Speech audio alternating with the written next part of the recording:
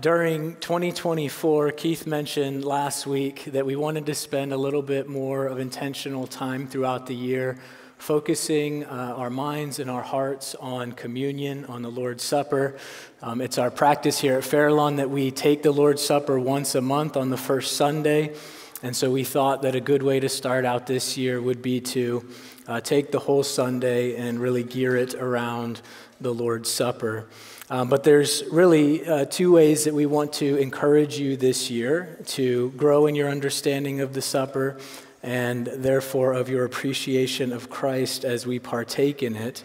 The first way is by using this little family worship guide, which if you didn't pick up on your way in, you can pick up on the way out. Abby and I use this guide to help teach our children what the Lord's Supper is all about and what happens when they see us take it. It's more, though, than just a guide for parents to teach their children. I think it's also very helpful for any of you as believers to expand your understanding of the supper and to help it become more significant and meaningful to you as you partake of it. And one of the things that this guide, I think, helps with is personal preparation to come to the table. The personal repentance and preparation that we have when we come to the table should start before we get to church on Sunday morning, that Sunday morning. And so this guide has some good self-examination questions that you can ask yourself and be praying through as you prepare to come to the table that Sunday. We often use it the week before Communion Sundays and just walk through it the week prior to help anchor our hearts in what it's all about. So I commend that to you to use throughout this year. And then we'll also be taking 2 or 3 Sundays throughout the year, and as we said, organizing it all around communion, where we'll have a sermon that is preached on the supper and orienting our songs and things like that around the supper as well. Now, there's 2 kinds of sermons that we're going to strive to preach on these Sundays. The first kind of sermon is what I call a nuts and bolts sermon, and that is looking at the basics of the Lord's Supper. What are we doing? Why are we doing it? What happens when we take the supper together, etc. That's going to be the first kind of sermon. And then the second kind of sermon that we want to preach on these Sundays is a sermon that helps really stir up our hearts to want to come and partake of the supper. So it's going to be a sermon probably geared around the death of Christ, which makes sense, and that's really just wooing our souls and our hearts to come to the table with joy. And it's my aim this morning to preach this second kind of sermon, and my prayer throughout this week has been that it would make you long to come to the table this morning. So as we take up this topic of communion, the Lord's Supper, I want to focus our attention on the imagery that Scripture uses of a cup of wine and how that cup of wine is connected to God's judgment, the death of Christ, and our blessing. So those 3 things we're going to look at this morning, how this imagery of a cup of wine is connected to God's judgment, Christ's death, and our blessing. And as a way of just helping us get in the right frame of mind, I'm going to read from 1 Corinthians 11, verses 23 through 25. And I do love when we stand for the reading of God's word. So if you can, please do so with me. 1 Corinthians 11, 23 through 25. This is the word of the Lord. For I received from the Lord what I also delivered to you, that the Lord Jesus, on the night he was betrayed, took bread, and when he had given thanks, he broke it and said, "This is my body, which is for you. Do this in remembrance of me." And in the same way also he took the cup after supper, saying, "This cup is the new covenant in my blood. Do this as often as you drink it in remembrance of me." Father, we thank you for your word to us this morning. We pray that as we study this imagery of the cup, that you would stir up and enliven the affections of our hearts to want to partake of this supper in a worthy way, and that you might bless us through it. We pray this in the name of Jesus. Amen. You may be seated. Kids, we love that you're in here with us. We believe that God wants to speak to you through the preaching of his word. And so to help you focus, I have a word tracker for you this morning. So get out a pen, a piece of paper, write the word cup. Cup, C-U-P, at the top of that paper, and then you can put a tally mark for every time I say it. And I have a feeling it's going to be a lot, so keep your hands ready. So I want to begin by first looking at how Scripture links a cup of wine with the judgment of God. And it does this all throughout the Scriptures. And so what I want to do is just read a few Scriptures to kind of give you a sight into the way that Scripture makes this connection, give you a little survey of some Scriptures that do this. So first, Psalm 75, verses 7 and 8 says, "It is God who executes judgment, putting down one and lifting up another. For in the hand of the Lord there is a cup with foaming wine, well mixed, and he pours out from it, and all the wicked of the earth shall drain it down to the dregs." Psalm 11:6 says, "Let him that is the Lord rain coals on the wicked.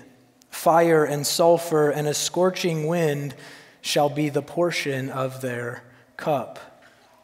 Isaiah 51:17, wake yourself, stand up, O Jerusalem, you who have drunk from the hand of the Lord the cup of his wrath, who have drunk to the dregs the bowl, the cup of staggering." And then Revelation 16:19 says, "The great city was split into 3 parts, and the cities of the nations fell, and God remembered Babylon the Great to make her drain the cup of the wine of the fury of his wrath." So this is just some of the Scriptures throughout the Bible that make this connection for us between this cup of wine that is filled with the judgment and wrath of God for the wicked. Now, Jeremiah 25 contains the largest portion in Scripture that is devoted to developing this connection between God's wrath and the cup. So if you have a Bible, go ahead and turn with me to Jeremiah 25. We're going to spend a little bit of time here.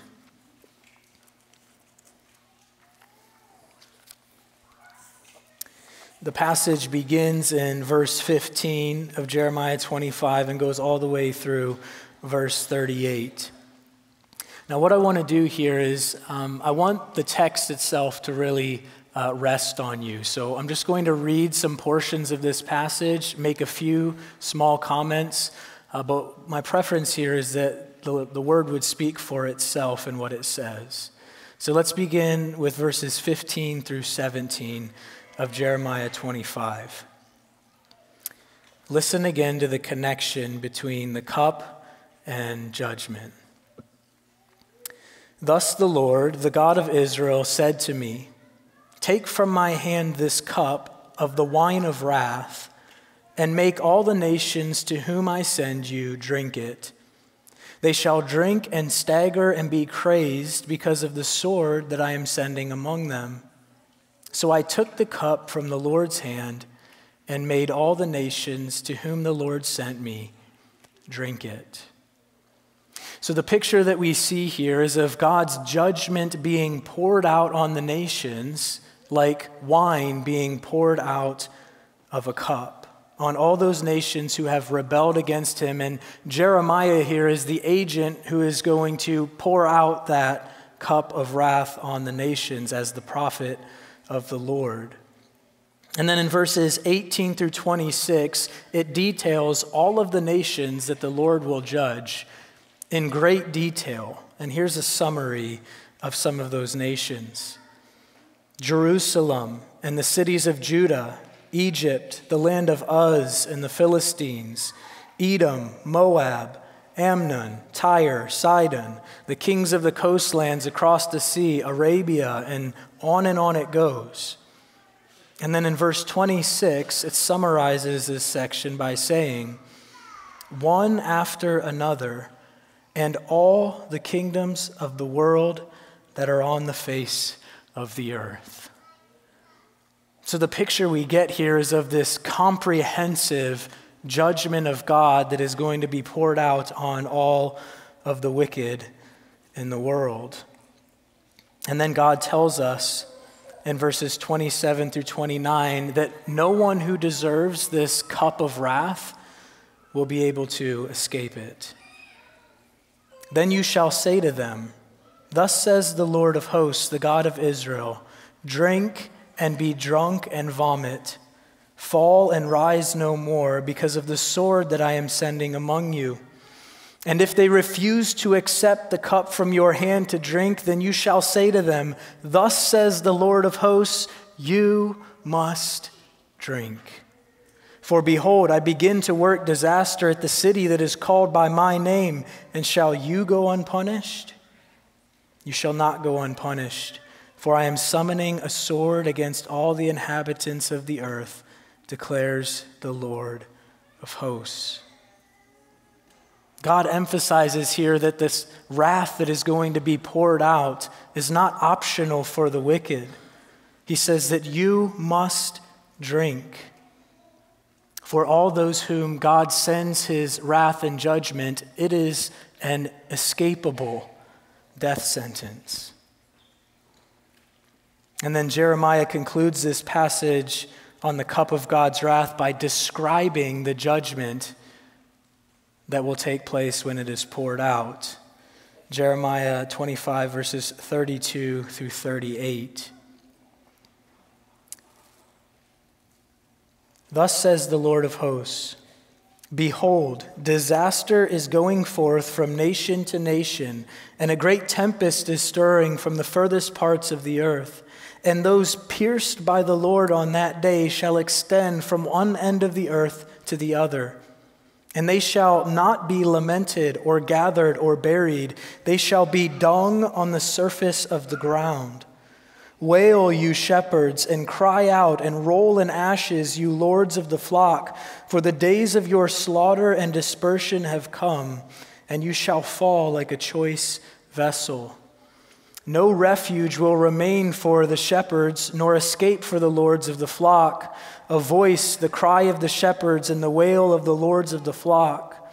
For the Lord is laying waste their pasture, and the peaceful folds are devastated because of the fierce anger of the Lord. Like a lion that has left his lair, for their land has become a waste because of the sword of the oppressor and because of his fierce anger. God describes the pouring out of his wrath in physical terms as bringing complete destruction. Disaster is going forth from nation to nation. The Lord will pierce his enemies. No one will mourn for them. They will not be buried, but they will lie on the ground like dung. The Lord comes to slaughter the wicked, and he will execute his fierce anger like a lion that has been released from his lair. Revelation 14 adds to this description from Jeremiah in verses 9 through 11.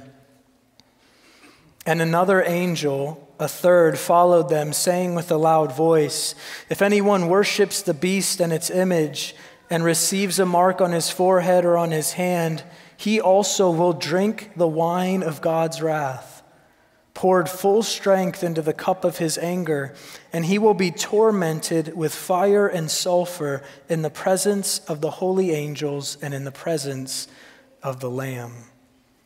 And the smoke of their torment goes up forever and ever, and they have no rest day or night, these worshipers of the beast and its image. When the cup of the Lord's anger is poured out on the wicked, they will be tormented with fire and sulfur, and their torment will never end. They will find no rest from the wrath of God. Now, brothers and sisters, I understand that this feels heavy, because it is heavy. The wrath of God is a terrifying reality. And it is stored up for every person who rebels against God by rejecting Christ.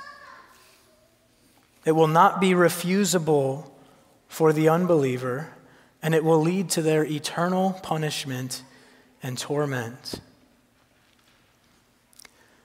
The reason why I wanted to set this background for you and show this connection between the cup and God's wrath is because it illumines for us the passage we're going to turn to next.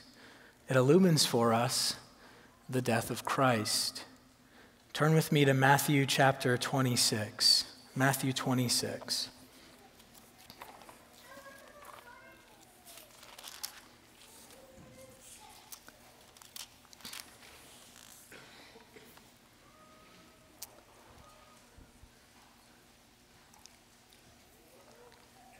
Matthew 26, verses 36 through 42.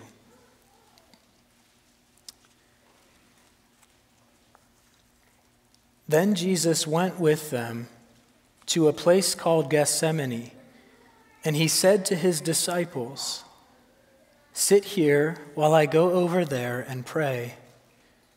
And taking with him Peter and the two sons of Zebedee, he began to be sorrowful and troubled.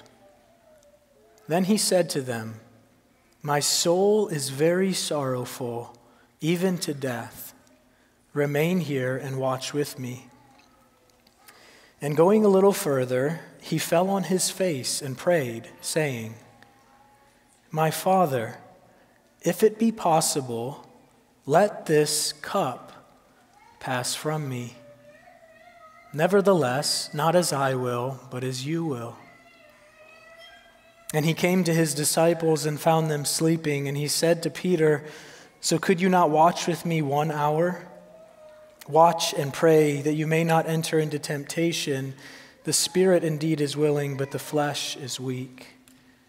And again, for the second time, he went away and prayed, "My Father, if this cannot pass unless I drink it, your will be done."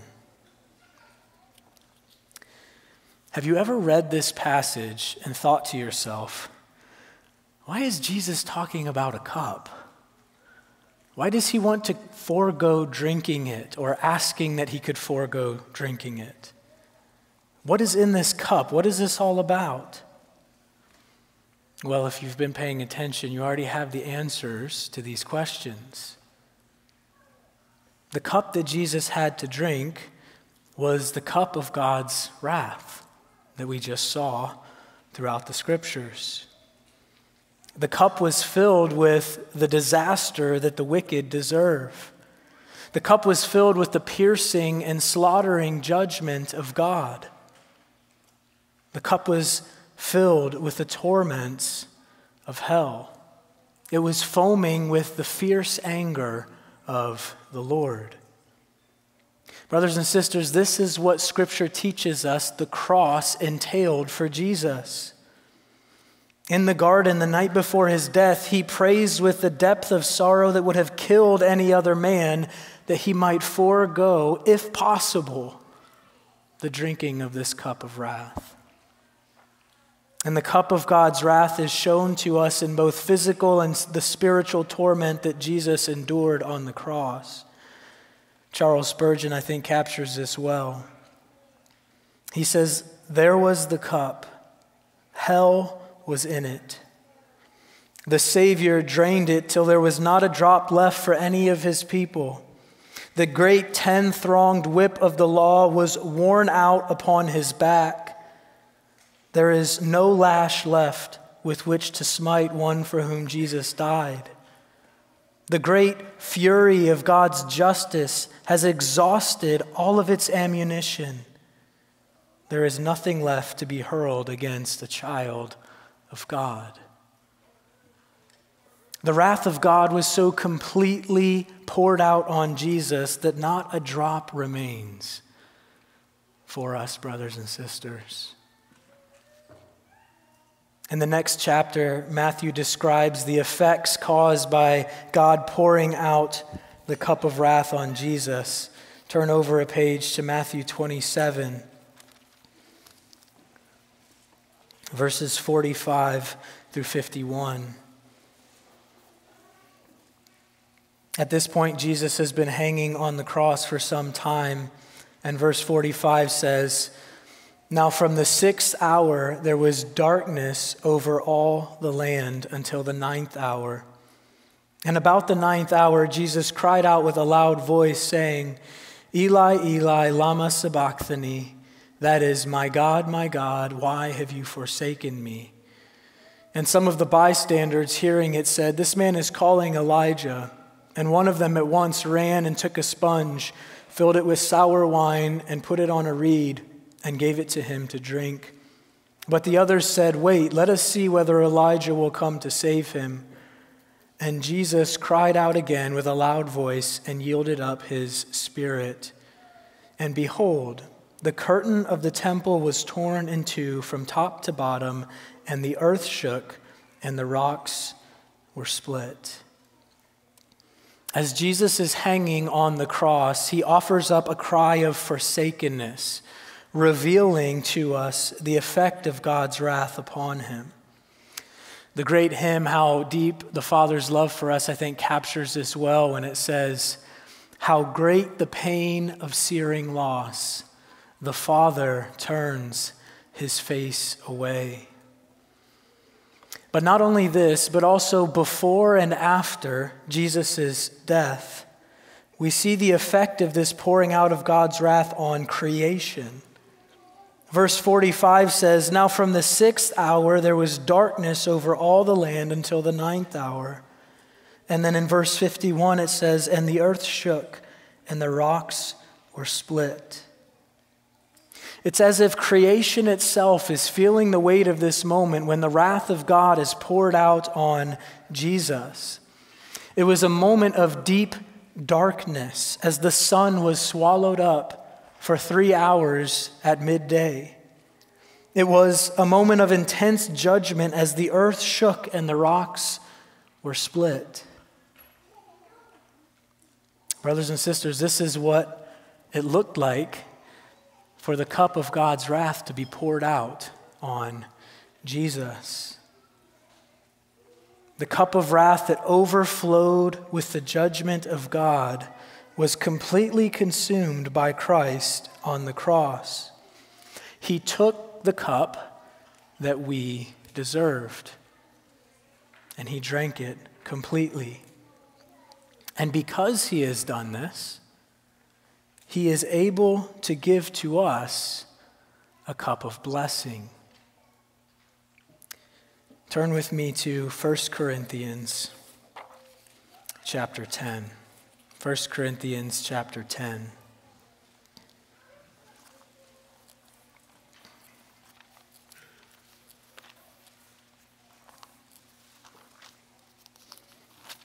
Verse 16.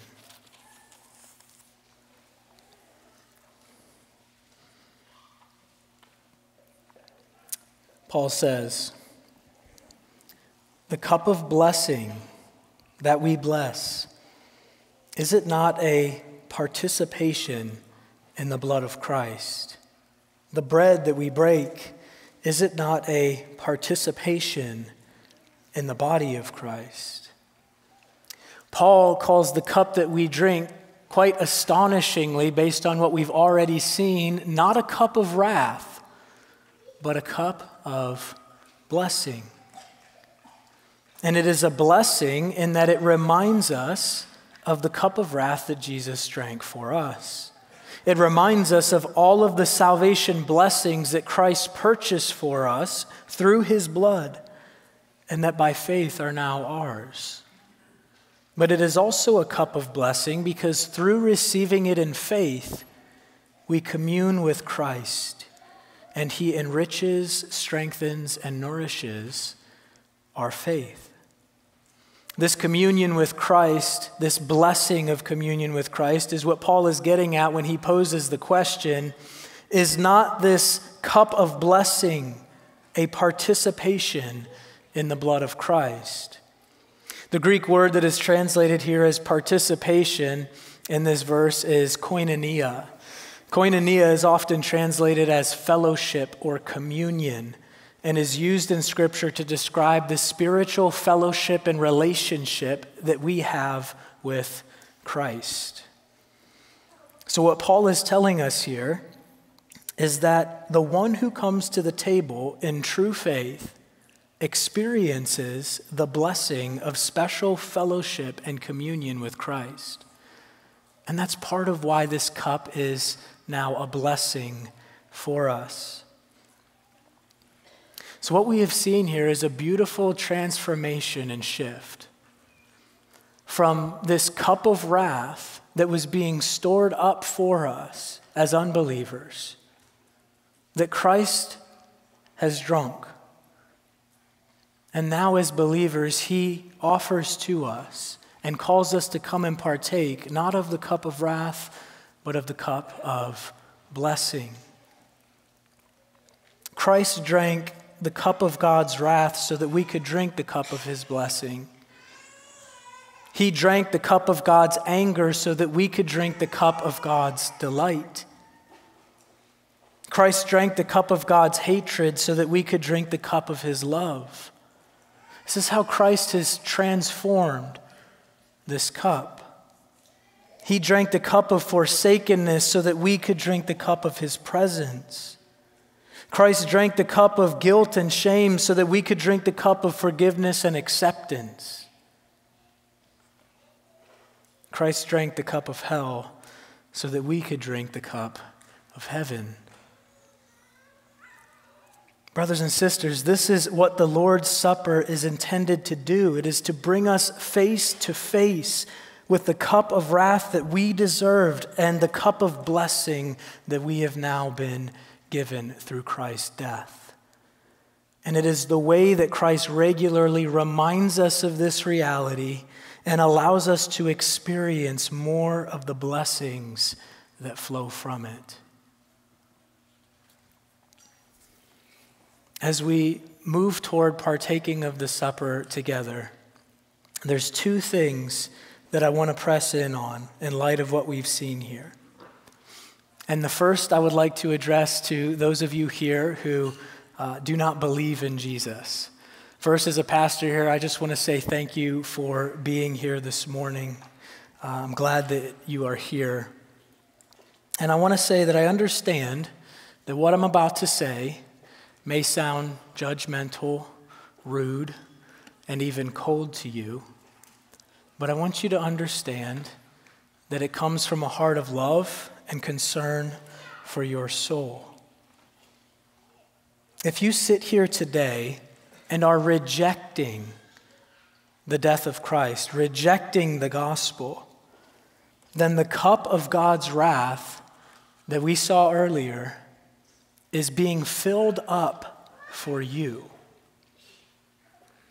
Every offense against God, every breaking of his law, every sinful desire, thought, word, or action is another drop in that cup of wrath that Romans says is being stored up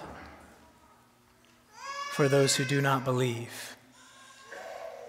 And if you go to your grave rejecting Jesus, the cup of wrath that he drank will one day be poured out on you for eternity, which is what we saw in Revelation 14. Apart from faith in Christ, there is no blessing for you in this meal that we're going to share as a church in a moment. And if you choose to take it, Scripture says that it will only increase the judgment that is awaiting you. But friends, I want to encourage you. The cup that maybe you're holding in your hand right now speaks a message to you of what Christ has done for all those who trust in him. It speaks a message of salvation from the wrath of God and of the blessing of life with Christ now and forever. That's what this cup means to us who are here who believe. It speaks about the deliverance that we have, the forgiveness of sins that we have through Christ. And dear friends, it can be that for you today as well. So my encouragement to you is to let the sight of this cup lead you to flee from the wrath to come and to cling to Christ by faith, trusting in him, believing that his death has paid for your sins. And now, for my brothers and sisters in Christ, when we look at the cup, we ought to see in it the wrath that we deserved and the wrath that God poured out on Jesus for us. We ought to see the shame, guilt, pain, torment, and punishment that our sins deserved. But because of what Jesus has done, this cup no longer represents wrath, but it represents the blessings that are ours by faith in Christ. Seeing what Jesus has done, brothers and sisters, should make us all the more eager to turn away from our sin and to come to this meal in true repentance and faith, turning away from the sin that put Jesus on the cross and partaking in a way that honors and glorifies him.